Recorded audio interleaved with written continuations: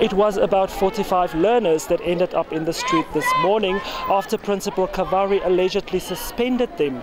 It is then when a few made way to the Namibian National Students Organization to complain. I got suspended because I asked the principal a question. I mean, my class is here to prove. For a question. He started saying that I was being disrespectful to him. Maybe he felt like I was being disrespectful to him.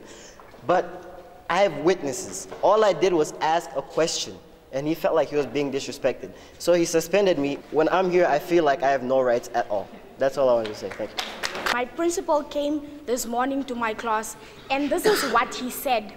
All of you and he pointed me out. He said to go to his office, get suspension letters, and then you go home. Nothing of a student card is mentioned in the rule book. Instead of maybe sending home the learners that don't have the tie, since it's in the rule book, he's sending home the learners that did not pay $50 for the student card.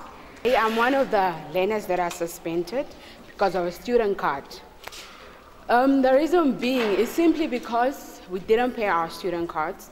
But when we are telling our principal, Mr. Kavari, that we don't have money now to pay the student cards, he's telling us, probably this morning he came to our class saying that, no, you guys should come to my office during break time. You're going to get your letters and I'm going to suspend you.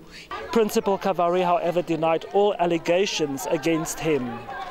They have indicated that you are unwilling to listen to them. That is why we are here. They came to my offices this morning because they were very unhappy with the actions of your principal, Mr. Kavari, who decided that through this letter, because you have not paid your $50 for the student card, that you will need to bring in your parents tomorrow to decide on a course of action that may lead to your suspension. As the students' organization, we exist to advocate and defend the rights of our students and learners in the country.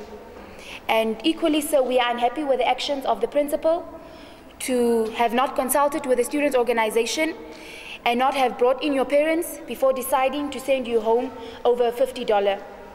I did not send you home immediately. So I've given them letters that after school you give this letter to your parents and tomorrow they must come. But if they can pay the $50, then they don't need to come. It appears there is more to the issue list than just that of the student cards. Will the government respond? If so, how? I guess time will tell.